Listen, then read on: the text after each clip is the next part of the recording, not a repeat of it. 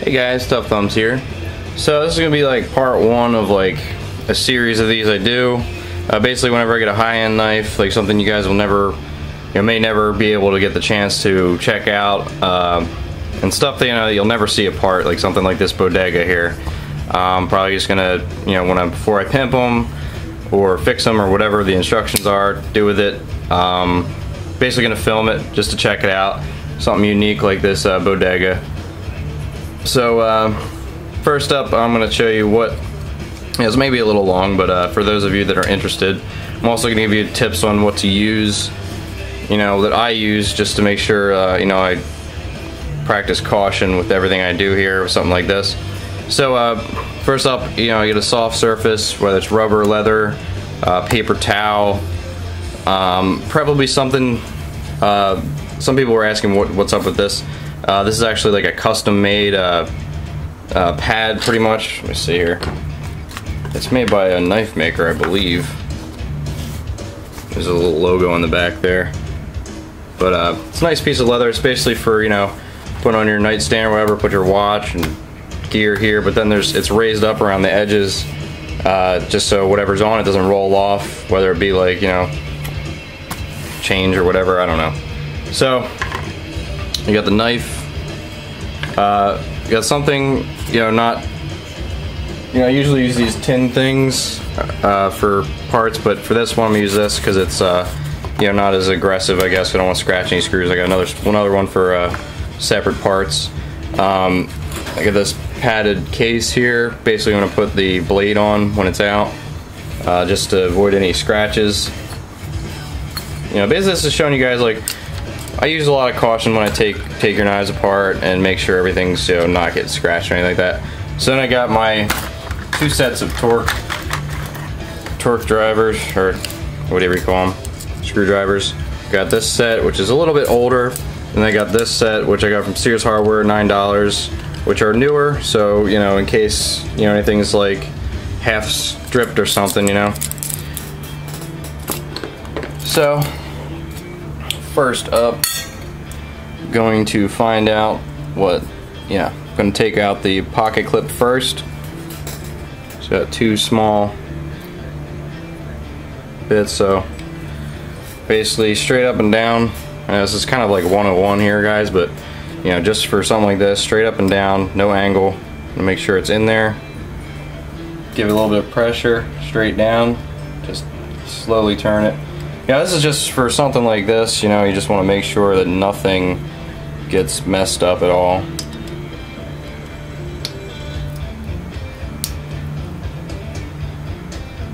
I'm really interested to see this thing, how it works. I'm wondering if this ball is actually... So you can... Just any like slight movement can send one of these things flying onto the ground, so I recommend definitely staying close as you can to the surface you're working on. So I take these guys out, and you can see that ball. This ball works great, guys, really great. It spins around. It has movement to it, but it slides in and out of your pocket like better than any pocket clip ever. Probably gonna use something like this on one of my knives in the future. So pocket clip I'm gonna keep separate from everything else, just because you don't want to get the screws mixed up. So you can see there's 2 standoffs there. I wonder if they just pop out. Yeah, just leave those in. They pressed in. Expecting a lot of stuff to be pressed in here. So generally you want to keep the knife open when you're taking it apart. Like say you're doing a Manix 2. If you have it closed, it could fly out and then you lose the ball and spring and it's just a nightmare. So pivot screw. That's not the right size.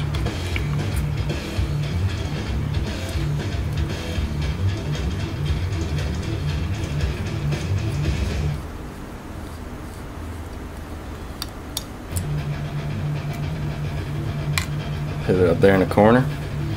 Starting the body screws. I love when screws are all the same size on a knife. It's kind of nice. See, I'm kind of almost lost one there. Putting stuff separately so they don't get mixed up. There's a lot of hardware in this thing.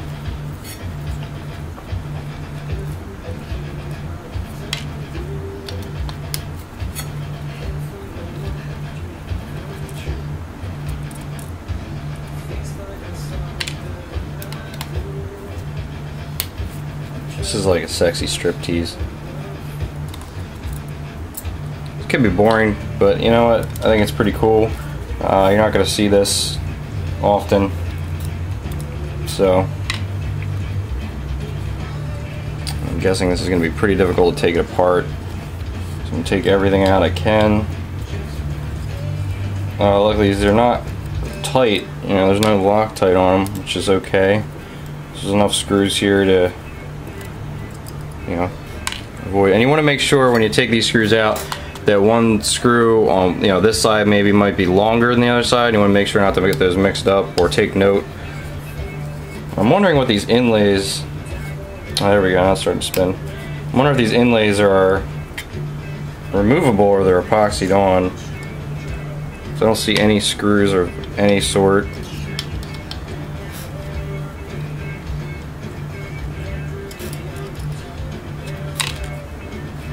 Alright, so right now we got everything apart, yet it's still together, which is a pain in the ass, but we'll see here. Got my trusty little pry, which I use very cautiously. Something like this, just basically take some tape. In this case I got this blue tape here. Just put it over contact areas there. This thing's great, guys. You see them up at the counter like at a hardware store. They're awesome. So basically just go around the body here and just lightly. There we go. That's what I wanted to see right there. Look at that. Separate piece for the lock bar, which is pretty cool. Oh shit. Well, that wasn't expected. So the ball bearings are not encased in anything. They're just sitting there. So that means I'm not going to be taking the rest of the blade off here, because I already got a couple that have come off onto the blade, so I'll just put those back very carefully into the track here. Huh. That's not what I was expecting. I thought, I mean, I know a lot about knives, but I'm not like an expert.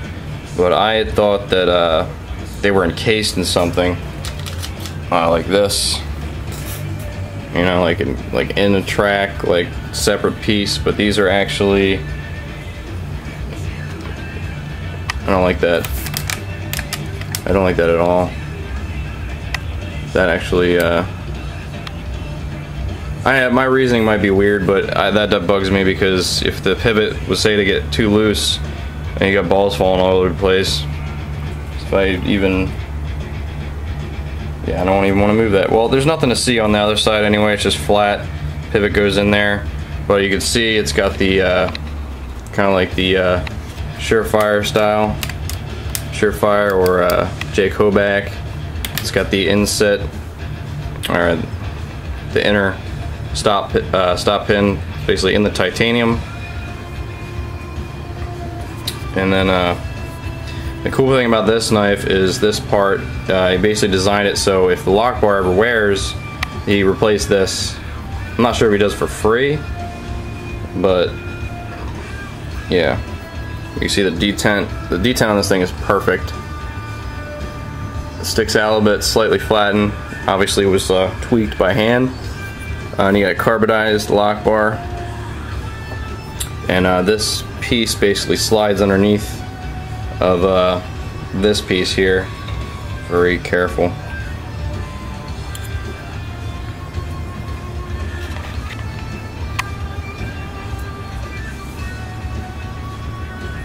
So yeah, an over travel as well with that inlay there. And then the inlay looks like it doesn't come out. You can see it there.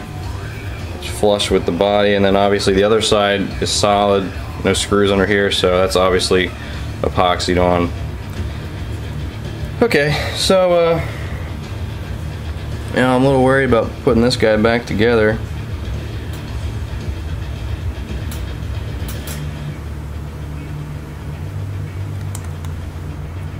Alright, luckily those were stuck in the exact position.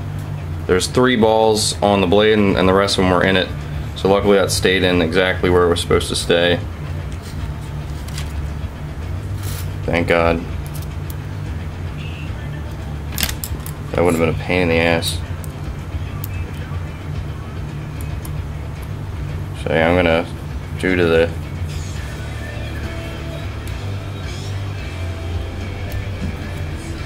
I'm gonna put that there.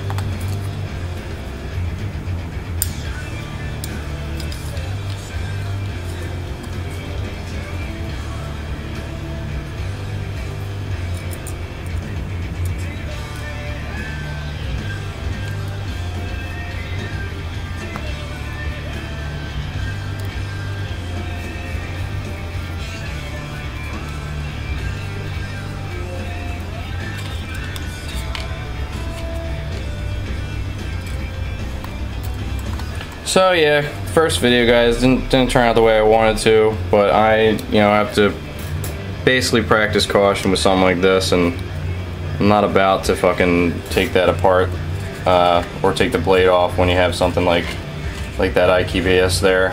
I haven't dealt with a lot of IKBS knives. I've dealt with a lot of the plastic fairing system, and they're all encased. The browse blade has a nice stainless steel encased, kind of like that bushing or the washer I just showed you, which, yeah, in my opinion, the IKBS there, that's kind of bugs me. I mean, I guess it's good if it doesn't fall apart, but I can imagine if you drop the thing, maybe one of those balls could come loose or something, and that's just, I don't know, it's just kind of weird to me.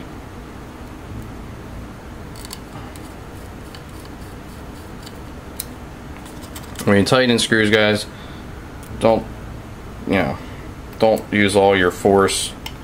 If you do, make sure you do it very, very slowly, and just really feel it in your hand, like on the screwdriver, like what's going on there, because the second that slips, suddenly you're stripping screws.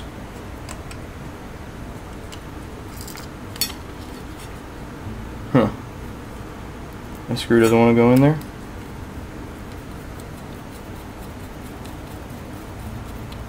And interesting thing, guys, so I was talking to some people about, like, they take apart their knife, put it back together, it never seems the same afterwards.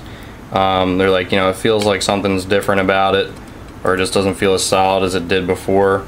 And that's actually something interesting, because I've experienced that as well.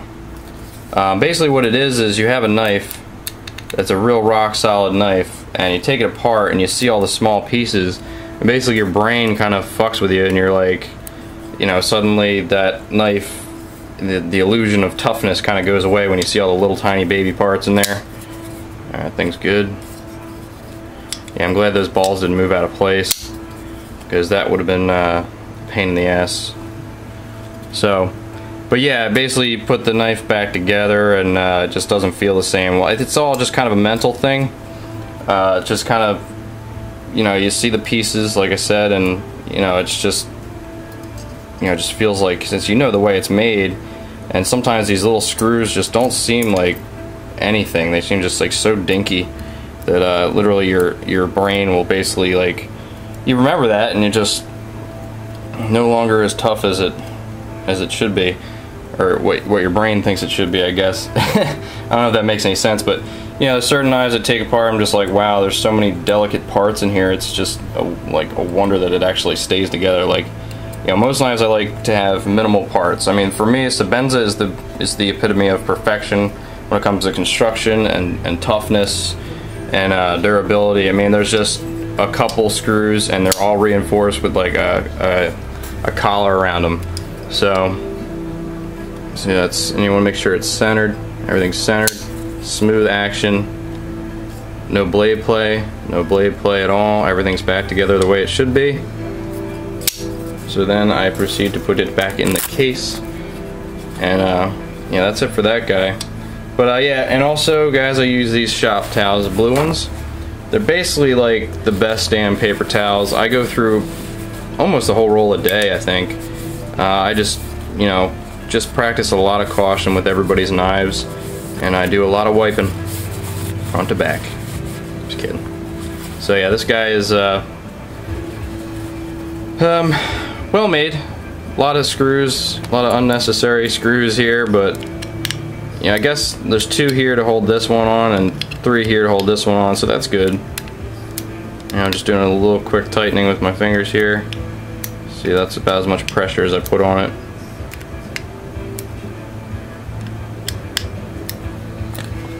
So it's good. Thanks Farm Doc again for letting me have permission to take this guy apart. And you know, I'll probably be doing these like throughout the day. Sometimes like I feel like making a video, but sometimes I just don't know what to do with it. So now I'm probably going to do this and yeah, show you guys. But you know, if there's a knife that you know I have, you know, you want to see taken down that you haven't seen taken down before, just let me know and I'll do it. So yeah, I can't think of. I wish I could take apart a Microtech, guys, but you know, freaking impossible to take apart. So anyway, guys, thanks for watching. I hope you enjoyed this. It's a little different, but you know, with what I do, it just it's part of my everyday, and I come across things that are very interesting sometimes, things that bother me, and I just kind of want to point them out and, you know, give you guys a word of caution on some knives when you take them apart, because they're just terrible inside, or you know, and basically give you an idea of how I rate knives, basically on construction more than anything. I mean, use is one thing, but for me, like construction, I can see how it works and I can see where it's going to fail, you know, the weak points on everything, you know. So yeah, I just think it's interesting. Thanks for watching, guys. Peace.